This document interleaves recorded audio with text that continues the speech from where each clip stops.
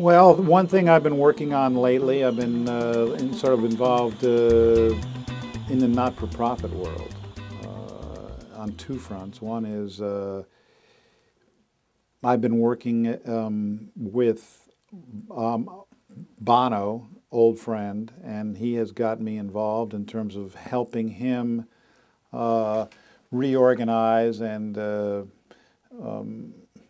move forward with this sort of little ecosystem he's developed, along with the Gates Foundation and George Soros and Warren Buffett and people like that, which is really about raising awareness, raising money, and allocating money in a smart way against the extreme poor. And in his case, it's in sub-Saharan Africa. So he's got data, which is a lobbying, an activist, it's basically a lobbying and policy shop. There's one which is a consumer activist organization, and there's this thing called RED, Product RED. You might have seen the windows in the Gap, which basically tries to tap into the consumer spending power that goes on, where a certain portion of profits get sent directly to the global fund and get allocated for, in this case, antiretroviral drugs for people with HIV and AIDS.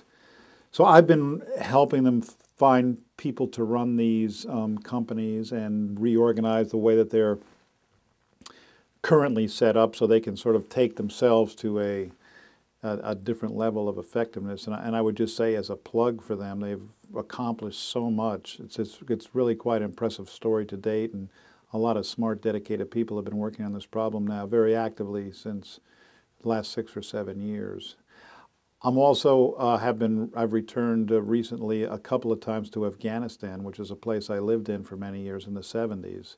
And I've been involved there with both some specific reconstruction efforts and talking to various people there about what that country needs and how I might be able to help in terms of making the kind of connections as they almost start over again after 30 years of war. So those have been, two things that have been somewhat gratifying to me and quite different from what I did in my prior career. I feel good. I mean, look, I was on a very fast-paced job, not only MTV Networks, but then as, Chief Operating Officer, Chief Executive Officer of Viacom, running a public company. Very big responsibility, a lot of things about that life that are enjoyable, but at the same time, I do find that after 26 years, it's like, that was a long time to do anything, a quarter of a century. So, and I had a life before, I had a career in life before I even started in that business. So I've always been a fan. I've always said, you should do several different things in your life, have a bunch of different chapters or parts.